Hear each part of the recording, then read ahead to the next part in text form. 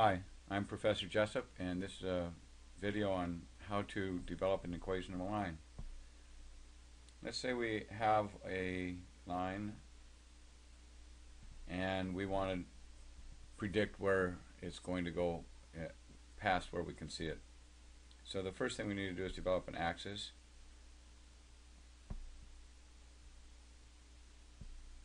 Choosing this axis, we can say that this is the x-axis, positive direction, and this is the y in the positive direction. We need to pick 2 points and make up some units. So we'll just arbitrarily use that as a distance for a unit. And we'll choose this point right there, and we will call it -2 and -1, it being in quadrant 3.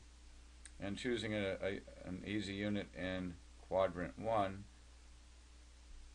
using that same distance, we'll go 3, and it looks like it's going to be 2 the other direction.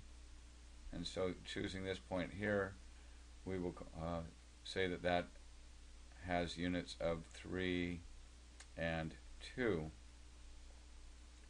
It's important to keep the scale the same. As you can see, it's fairly close, not too far off. We'll call this lower left point in quadrant 3, we'll call it A, and we will call this other point B.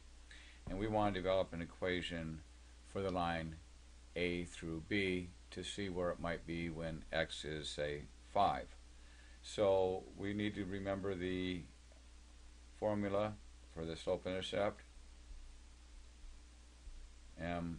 Y equals mx plus b, and the first thing we need to do is to count, and counting, we can see that we have a run of 1, 2, 3, 4, 5.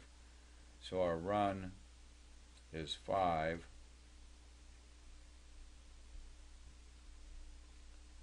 and this particular one rises from -1, it rises 1, 2, 3. So our rise is 3. So we have an m of 3 over 5. And clearly we can choose either of our points, A or B, and I'm going to choose B as it's in quadrant 1 and both are positive. And so plugging in the y of 2 and the x of 3, we now have to solve for b.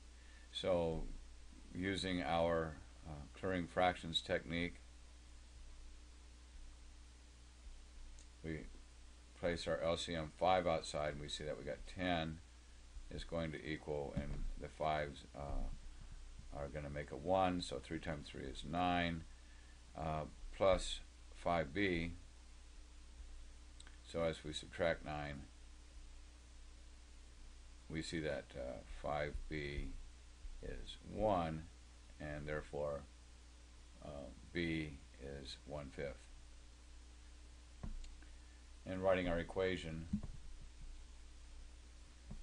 we now know that y equals, our slope never changes for this line, 3/5 x plus our new intersection 1/5, and as we look at it, we see that that 1/5 looks appropriate.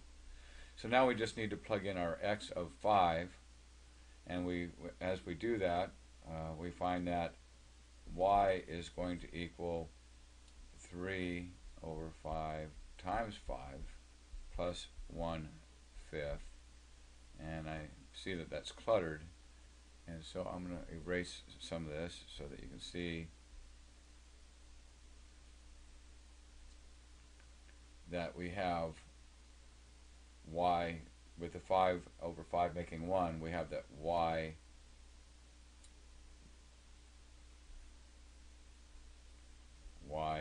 is going to be 3 1/5. And the way we'd write that, and again, let me erase a little bit so that you can see it better. We would write it as the point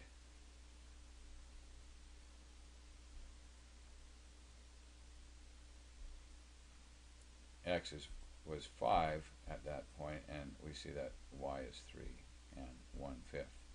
So we've used the function developed from 2 points to predict that when x is 5, if our line continues, that y would be 3 and 1/5.